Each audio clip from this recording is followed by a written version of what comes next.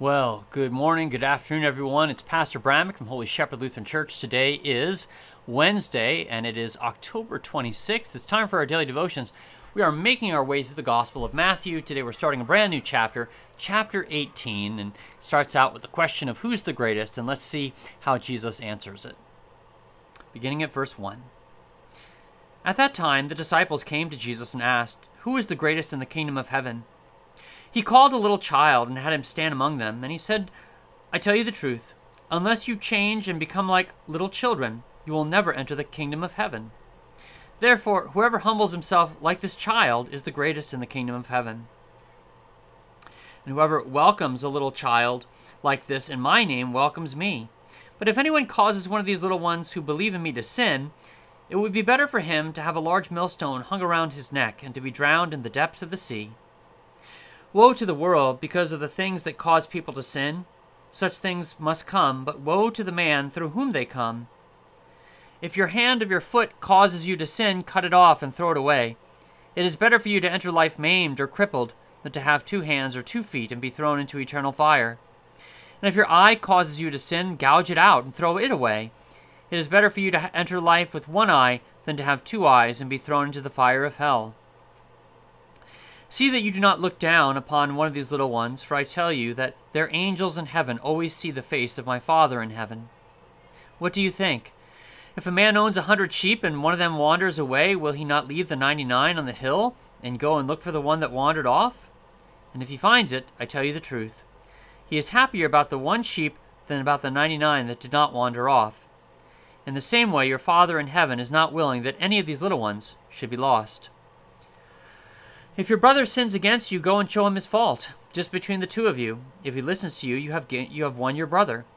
But if he will not listen, take 1 or 2 others along, so that every matter may be established by the testimony of 2 or 3 witnesses. If he refuses to listen to them, tell it to the church. And if he refuses to listen even to the church, treat him as you would a pagan or a tax collector. I tell you the truth. Whatever you bind on earth will be bound in heaven, and whatever you loose on earth will be loosed in heaven. Again, I tell you that if 2 of you on earth agree about anything you ask for, it will be done for you.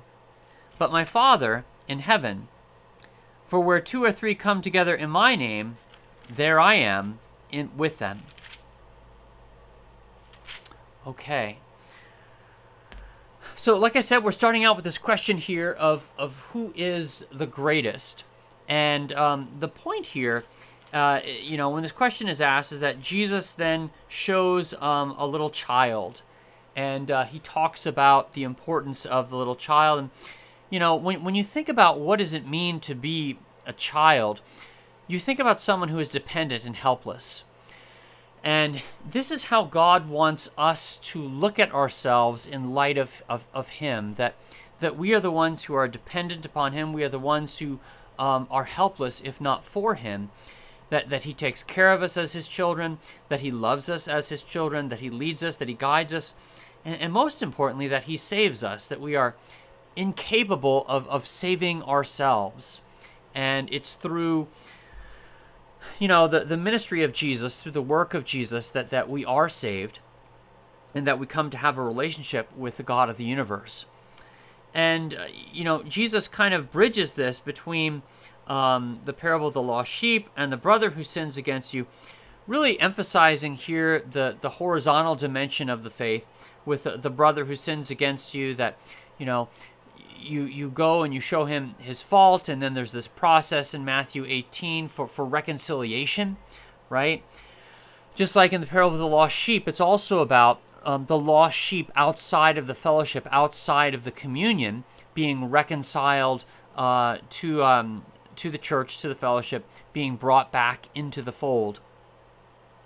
So this is all happening here in Matthew 18, that we look at ourselves as little children. We understand that we can be like the lost sheep, that we understand that someone can sin against us or we can sin against them, and there is a process for reconciliation, that this is important to God, that his church be a place of harmony and love and forgiveness, as well as understanding our dependency upon God for all of these things, that we're not to exalt ourselves and to think how we can get ahead in the church or how we can impress others, but really it's through this humility which comes through confession, right?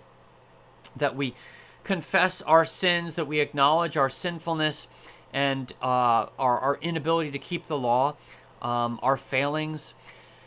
And in this way, we receive absolution from God. We receive mercy, forgiveness, grace, and reconciliation, as we're reading about here today in the Gospel of Matthew.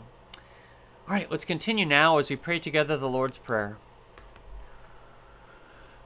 Our Father, who art in heaven, hallowed be thy name. Thy kingdom come, thy will be done on earth as it is in heaven.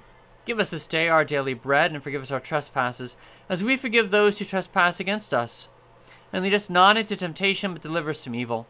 For thine is the kingdom, and the power, and the glory, forever and ever. Amen. Everyone, the Lord bless you and keep you. The Lord make his face to shine upon you and be gracious unto you. The Lord lift his countenance upon you and give you his peace. Amen.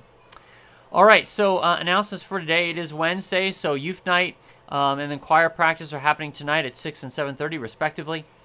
Mahjong and Grief Share happening tomorrow, 10 a.m. and 7 p.m. This coming Sunday, it is Reformation Sunday, so we have a special service planned. We hope you can make it out as we recall the contributions of Martin Luther in terms of proclaiming the gospel.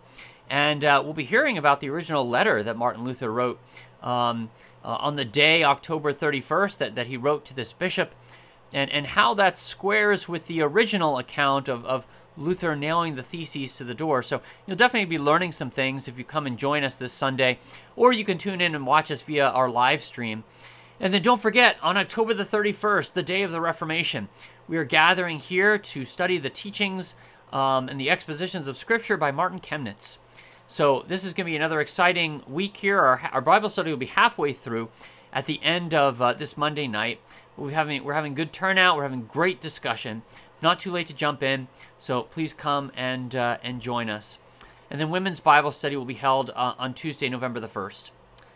All right, God's blessings on this, the rest of your Wednesday, and we look forward to seeing you again in ministry this week. I'll be back tomorrow with another daily devotion.